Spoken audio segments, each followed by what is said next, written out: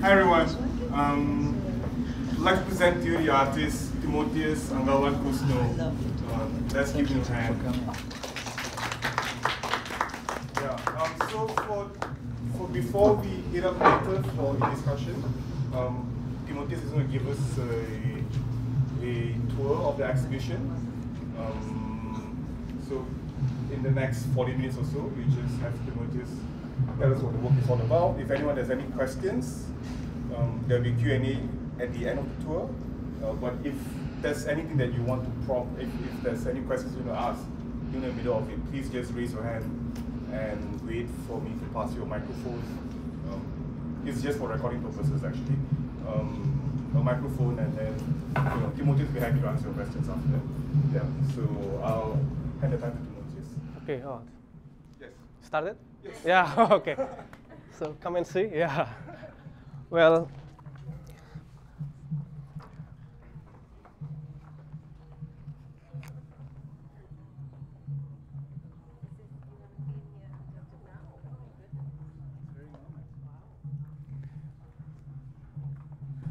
Firstly, I would like to thank to ILHAM and also to Hanefkens for making this happen.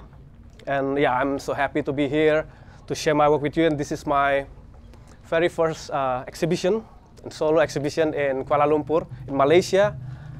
And yeah, I'm gonna straight to the work. So yeah. So in the last 10 years, I've been working with these particular ideas on finding and questioning the lasting impact of the colonialism and what's so-called the shared history, which I believe it's not only about the let's say in Indonesia, it has this a connection between the Dutch colonization and Indonesia, or back then the Dutch East Indies. But it's not only about that, because this colonial experience also happened all around the world. So it's not belong to this particular region. And by this work, I try to invite all of us to reflect it back to our own baggage and to seek this lasting impact, and then also to question it.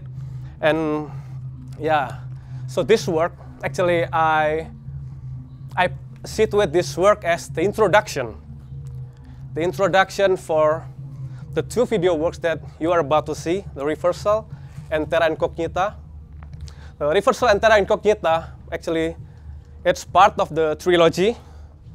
And the third part of this trilogy will be done, hopefully, in the 2025. And then, as an introduction of this work, actually, because yeah, I know that my work is very complex. So yeah, I need to have some kind of complementary, and then also some kind of a standing ground for the audience to go step by step into the works, because later you will see the abstraction, all of my question here. And I'm happy because like with this award, I can make this done together with the communities in Imogiri, Yogyakarta, with the Jathilan trance dancer. So this work actually part of the universe of my work, which is so-called Center for Tanah Runcuk Studies, and the ritual Rampok Siluman Macan. And then this universe, this work, actually explore the interconnectedness between the colonialism and also how it merged, and the marriage of the colonialism and the feudalism, and how it has a long-term impact even after the fall of colonialism as a period of history, how it's being reproduced subtly, silently during the, let's say, the dictatorship, and also after the post-dictatorship, how it has the fabricated, and also how it circulates the logic that lies behind this operation of the violence and also extraction, the idea of developmentalism and growth. And particularly this video works, Phantoms, I use the entry points, I use the entry point of this work by connecting the idea of ghosts that that is connected again with the dependency to sweetness and also the sugar industry that was introduced firstly during the colonial period. And in this painting, reproduce painting from the colonial Governor General that actually the original painting were stored in the Rijksmuseum in the Netherlands. And the original painting were shipped back to the Netherlands after the Dutch recognized Indonesian sovereignty in 49, which Indonesia declared the proclamation in 45 after the Japan loss in the war. And then why these paintings become so important, so to speak? Because back then these were hung in the Governor General Palace to mark or to symbolize the continuity of the regime, of the colonial government. And then they try to keep the security of this painting. So during the Japanese occupation, some of the painting being hid in the sugar industry, in sugar factory, and then in the Kodak factory, if I'm not mistaken.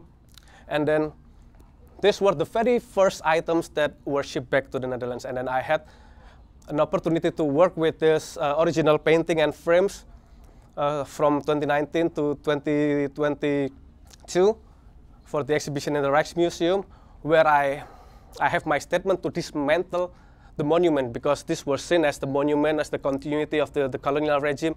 And then by detaching the original painting from its frame, and instead of putting the painting on the wall, I put all of the frames scattered all around the floor. As it looks like cemetery with the name of the Governor General and then the painters. And then again, for this introduction to get into the works, I reproduce the image, but I rescale it down so to decolonize and to dismantle this monumentality of these paintings, and I bring up forward the background instead.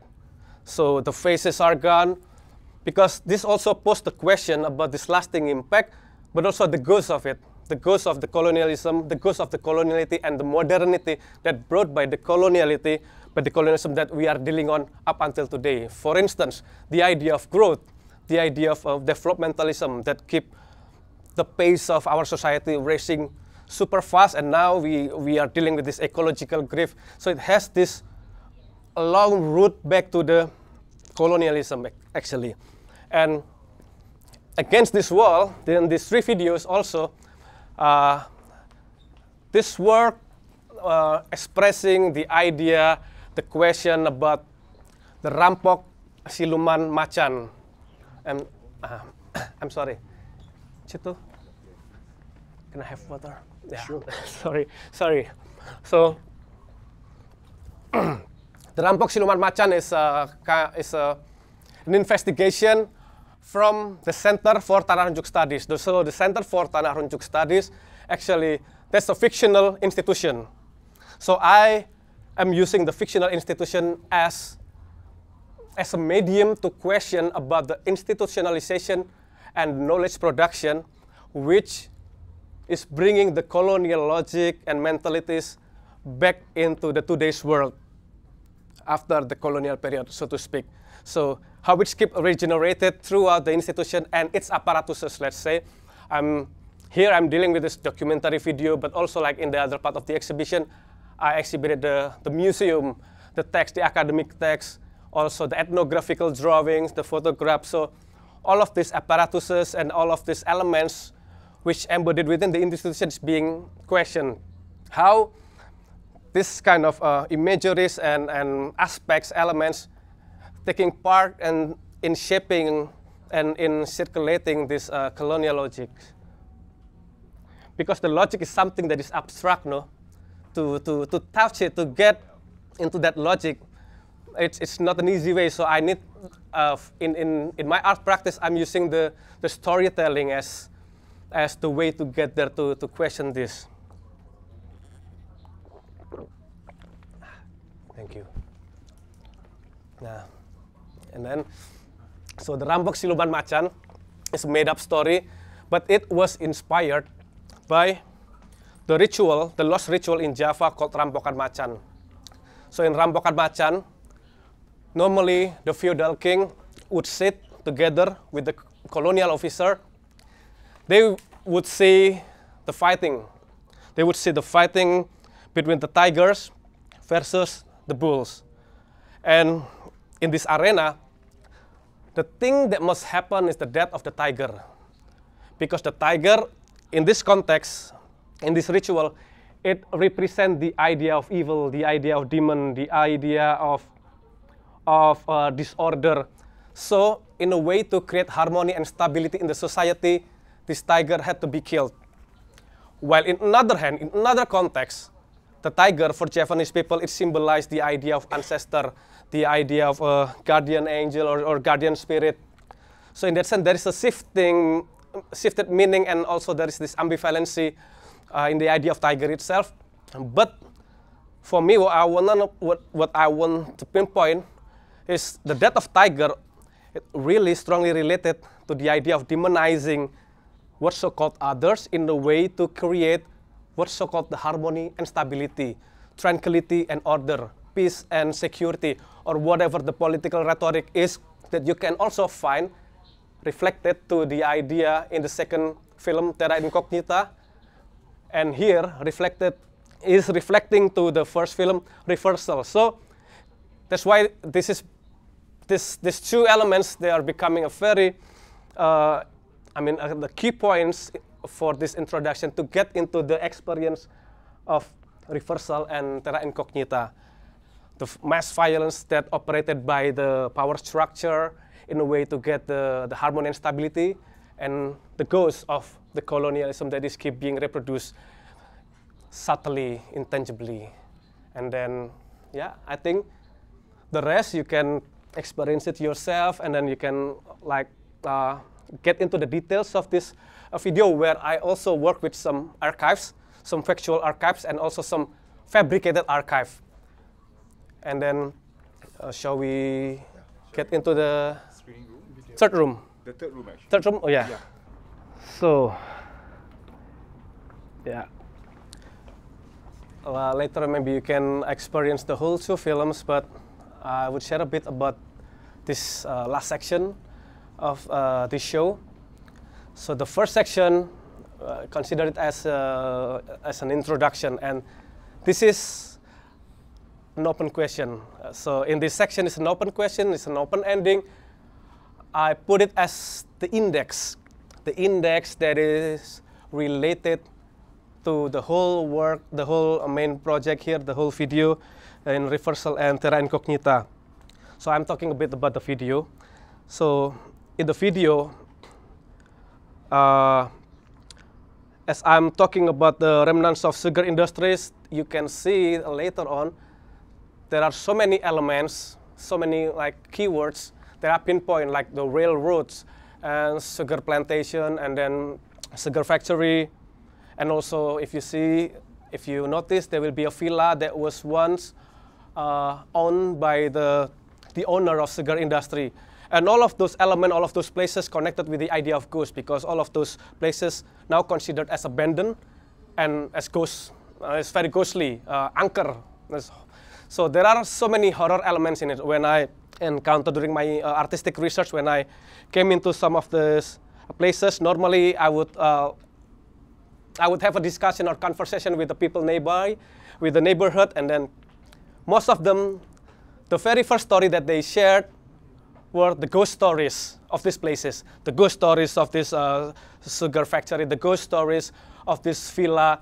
So I was really fascinated by this idea of ghost, because it gives this blurry or the blind spot where actually so many things colliding, where the past can meet the embodied in the present, which metaphorically it's also represented in the tradition of jathilan, because in the state of trance, the dancer become the medium.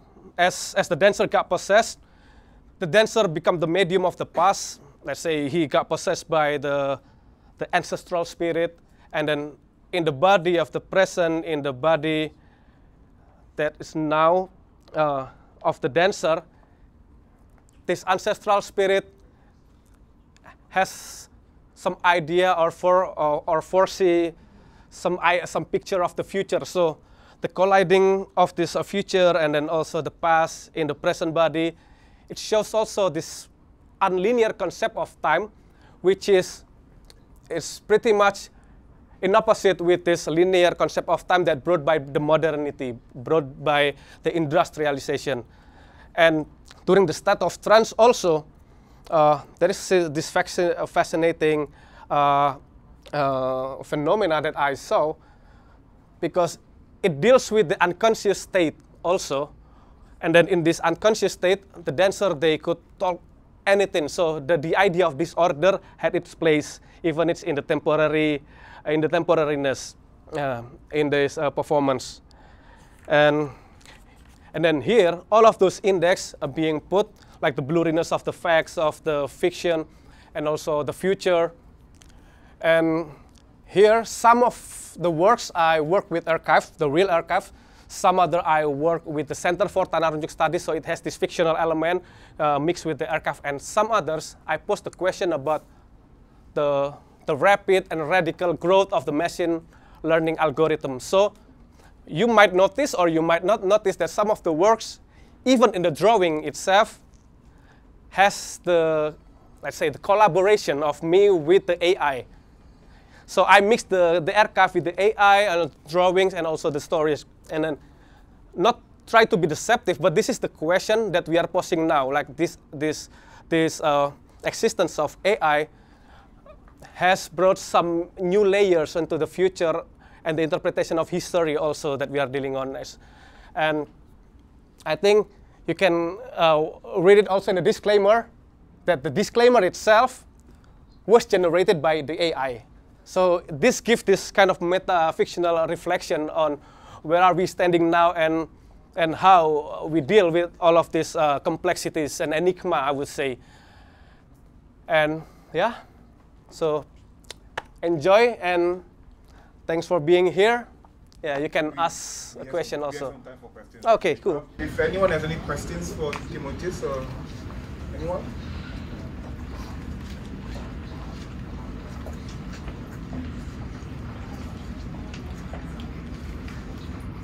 Okay, if no one has questions, I have a question actually. Okay. I see the jathilan theme is quite strong in both the films, and you've spoken a bit about it, but I'm also kind of curious and about the use of the jathilan as a metaphor for what you're trying to say, and if you've also explored the ideas of kuda kepang that we have here, which is kind of similar to jathilan, but apparently it's also a completely different thing from kuda kepang, because I've always thought that that jathilan is just a version of kuda kepang, or it's just what you call kuda kepang in Java, but apparently here in Malaysia we also have jathilan, which is not kuda kepang. Have you actually also explored and looked at kuda kepang in Malaysia? Oh, in Malaysia it's not yet, but I would love to see kuda kepang and jathilan in Malaysia for sure. But yeah, my very first encounter with this particular specific performance was also from kuda kepang, because I was growing up in Sumatra Island in Bengkulu. I was growing up in this very small kampung surrounded by the coffee plantation and forest, and they have kuda kepang, and I was fascinated and amazed. I think I was around 6 years old, if I'm not mistaken, like very little. Together with my friend, we saw this performance just like in the border of this between the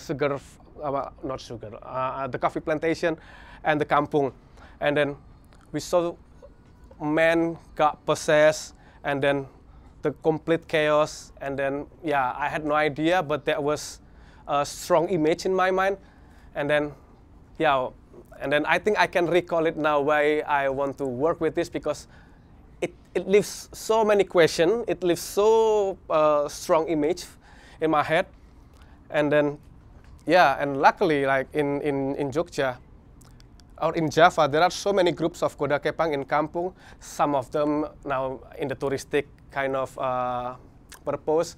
Some Kuda Kepang being performed in the, not Kuda, some jathilan being performed, and people act to be possessed. And then, yeah, just got commodified for this kind of touristic ideas and interest. But also, some of this performance, like I work with farmers. Normally they are farmers, but then also jathilan is the part of their culture. They used to move from kampung to another, and then they used to have this kind of performance when someone gets circumcised, or when someone during the wedding ceremonies, or yes, or some family want to celebrate something, so they will have the performance of jathilan. And then the jathilan that I work with, most of them during the pandemic, all of the performance were stopped. And we had no ideas, we had no clue what is the future of the performance art of this street performance.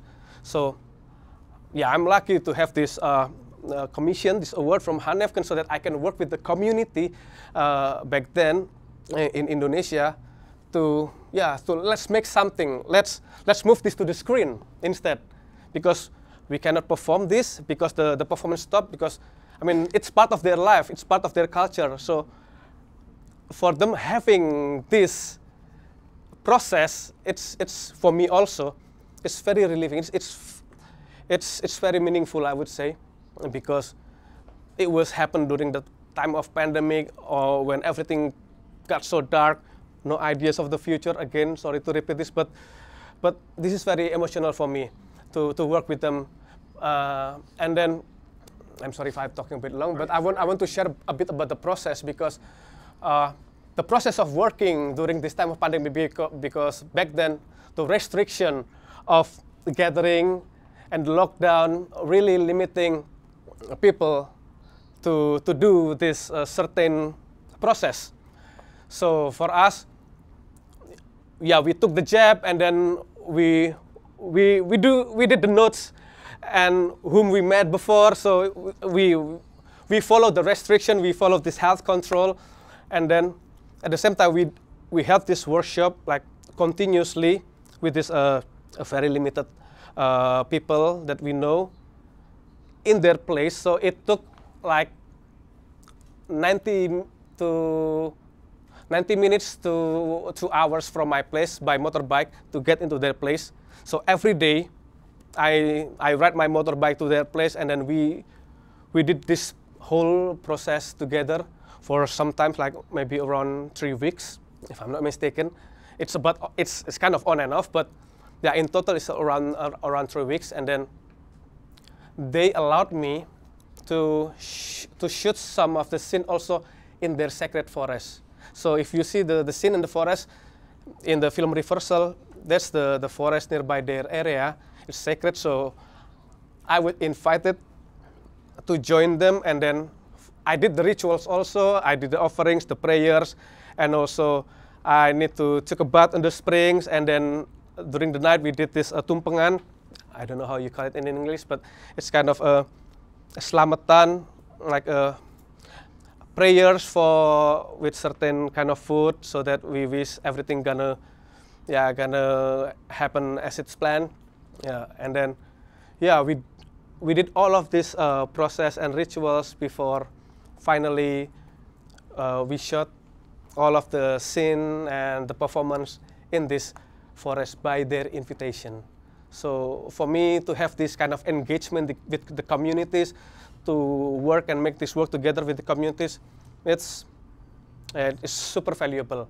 And I plan to have the screening of this film actually later this year together with these communities in the cinema. So yeah, I'm thinking of inviting them to this festival, and then having them watching themselves performing, and looking back at our process in the big screen together with these communities. So I'm just curious, like when you're shooting the film, the rituals were for real, like you were shooting an actual active ritual, like, and the performers were in trance and all. There are two parts, yeah. So some parts when There are two parts, in Terra Incognita and in reversal. Yes, we did shot the real performance, the real rituals, the whole trance situation, when the dancer got possessed, in the documentary side of it. So we have this this part also. When we did the rehearsal, we did also the full rehearsal for the music and also for the performance. But for the film, well, so I'm talking a bit about the backstage of it also, because we have this logic of production. We have this time.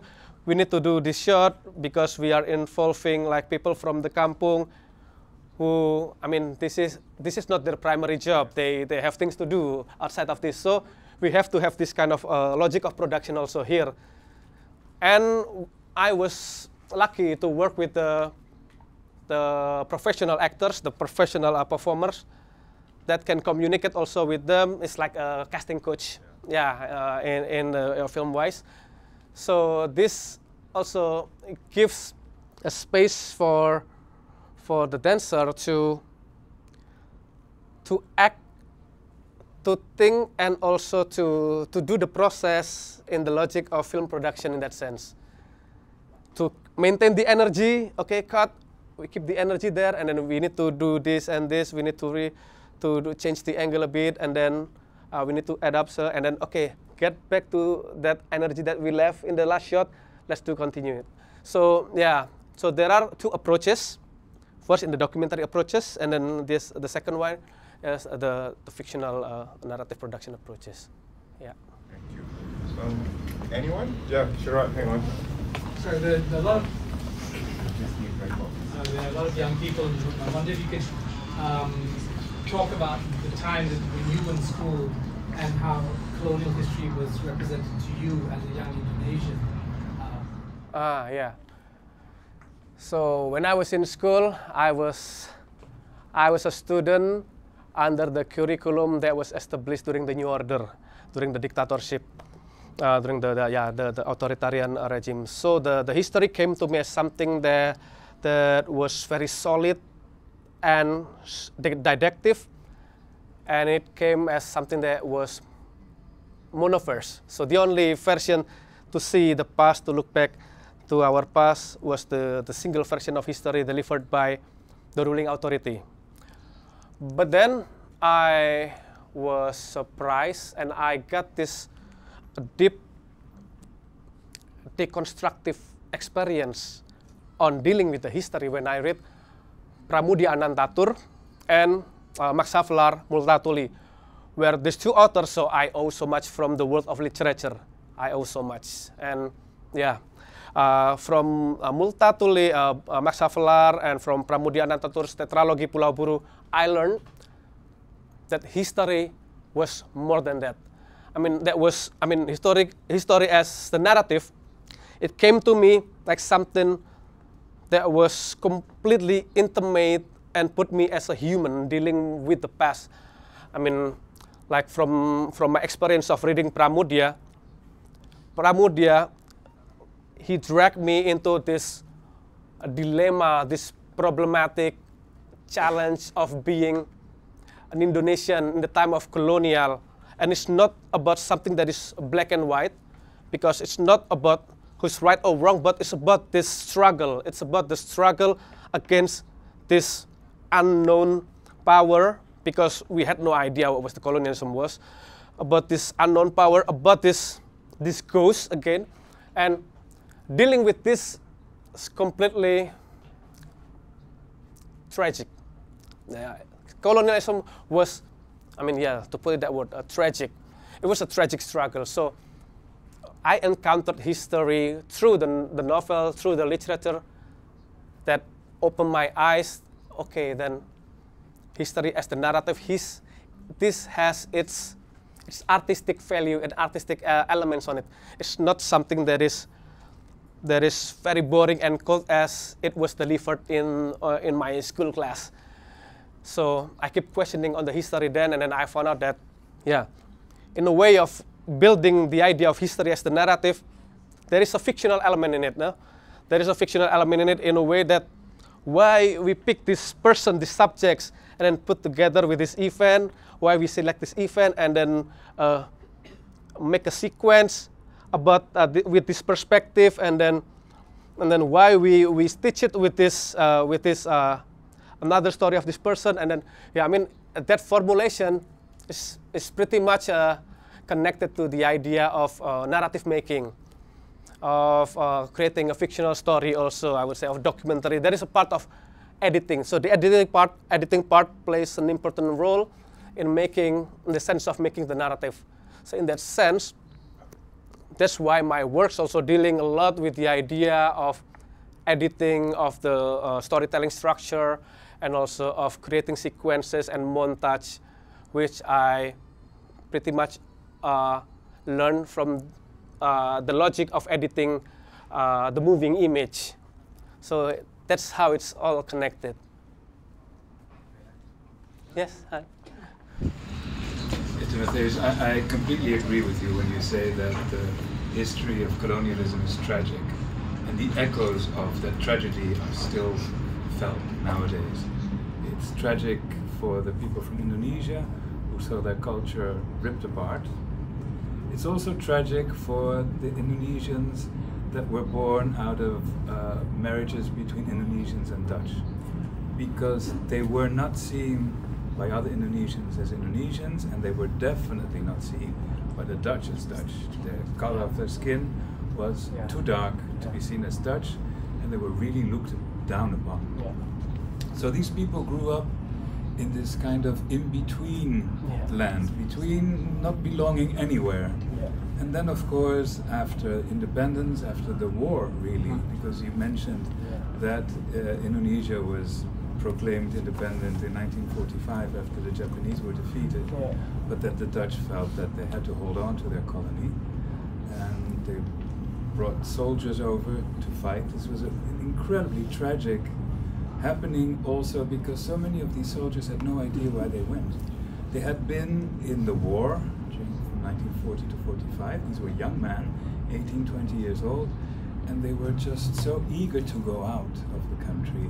So they enlisted just for the adventure, just to be away, and then they found themselves in Indonesia, a country they didn't know, and they were told to do things that they feel they were unspeakable, really, unspeakable, and that changed their lives. When I say unspeakable, I mean it's unspeakable what has happened, but it was also unspeakable for them to talk about that later. So this was something they kept inside. The people who were born from the Indonesian and Dutch marriages, who suffered this discrimination in Indonesia, had to leave the country and come to the Netherlands, where they were also looked down upon. So they somehow felt that they were going back to the motherland, as it were, even though they'd never been there. And they were looked upon as something very strange. They were put in, sometimes even in former concentration camps. And it was very important for the Dutch that they integrated. And one of the ways to check that was to see if they would eat at least 3 times a week potatoes, and not only rice. So this is tragic, you know, particularly because the Dutch potatoes aren't very good anyway, and I much prefer nasi goreng. But just, you know, to have such an important part of your culture being questioned and being looked down upon. But these people who had suffered such tragedy, because they'd also been in Japanese concentration camps for several years, where again they were put in this position that they weren't on the same level as the Dutch. So they were also separate there as well. They always felt left out, and they always felt looked down upon. And then they came to Holland, this cold and chilly country, where again they were looked down upon. But I feel it's very much in the Asian nature to adapt to any situation. So they never complained, and they just got on with it and tried to make the best of it. But the feelings were there. And the feelings were transmitted to their children. And I know several of them. And they are actually looking for their identity. They want to know what their parents went through, and they want to know where they came from, as it were. And I think it's only very recently that the Dutch are acknowledging the truth of their past there, right? Yeah. Including the exhibition you were formed part of. This was the first exhibition where the presence of the Dutch in Indonesia was looked upon in a critical way, according to some, not even critically enough. That was the same time when a book came out by a Belgian writer. I don't know if you read it. I think it was called Revolutie. Yeah, and that had a completely different look on the presence of the Dutch in Indonesia, and that was a hard pill to swallow for many Dutch. Yeah. You know, when you talk about literature and how important it is, I remember that when I was young, a long time ago, I have to admit, I would read Hella Haase, and I would read Dutch writers who were born in Indonesia during the time of colonialism in the 30s, and they would describe this paradise where they lived, these wonderful houses with these gardens, and they wrote about their love for their babus and how that paradise was taken away from them. But this is the vision I grew up with, you know. Paradise was taken away from the Dutch. And that is really, obviously, one side of it, and a very small side of it. I know that in Uluk, Hella Haase's book, she talked about her friendship with an Indonesian boy, and how that, in a sense, was impossible, that they could never meet. And I think that was really very symbolic for what happened at the time. So I must say that I'm very touched that we are here now, you know, you and I, coming from such different ways. When you talk about when you were 6 years old, from the kampong, and you saw what's happening. When I was 6 years old, I lived in the suburb of Rotterdam, and I heard these wonderful stories about Tempo Dulu, you know, the years, the wonderful years in Indonesia that were no longer there. And now we're meeting, and you're telling me, and all of us, a different story. So thank you very much. Oh, thanks for sharing the story, Han. Yeah. Yeah. All right. I guess if there's no more questions, is there one more question? Sure. Hi, Timoteus. Hi. Yeah, could you just share with us, let's say, looking at the works in front at the wall, notice there are quite a lot of different artworks. Some of it are drawings, some of it paintings, some of it photos, some of it coloured, and some black and white. Some of it's animation also. Yeah. So how does this relate to the question you're asking, and why are these arranged this way? Yeah. Thanks for the question. Well, again, this image is situated as the index, actually. So every detail of these elements actually has a connection to the two videos in Reversal and Terra Incognita, even though it seems disconnected. But in fact, like this rust and order, you see this work, actually this was the kind of rhetoric that being used to, like I said in the earlier section of this exhibition, the idea of tranquility and order, and how this idea of tranquility and order brought up by the ruling power in order to disciplinize and put up violence on people for the sake of the stability, but for whose stability, for whose peace, and for whose paradise, again to connect it with the Han stories. So this kind of jargon, and also the idea of tiger, because the tiger being the symbol of the other, like in the previous section, the rampokan siluman macan, it has this connection as the index, like at the end of the book. You can always connect it to words inside the book in the previous pages. And then to see this as a whole and to get into this work through the disclaimer, it wrapped all of this question that seems disconnected, seems scattered, but in fact, as an abstraction, it resonates with this question that I brought through this video.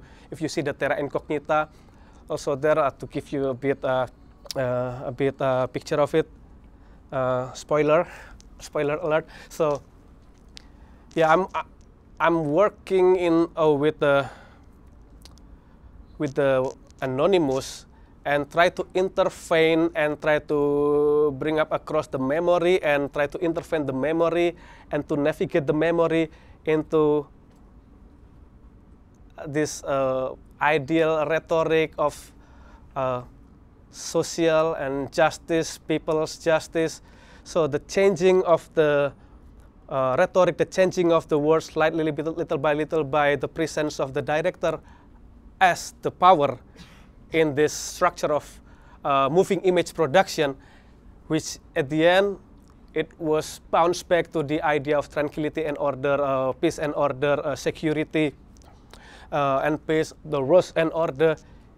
Then it just gives a sense and give this experience how the power subtly works to navigate the ideas of the people also.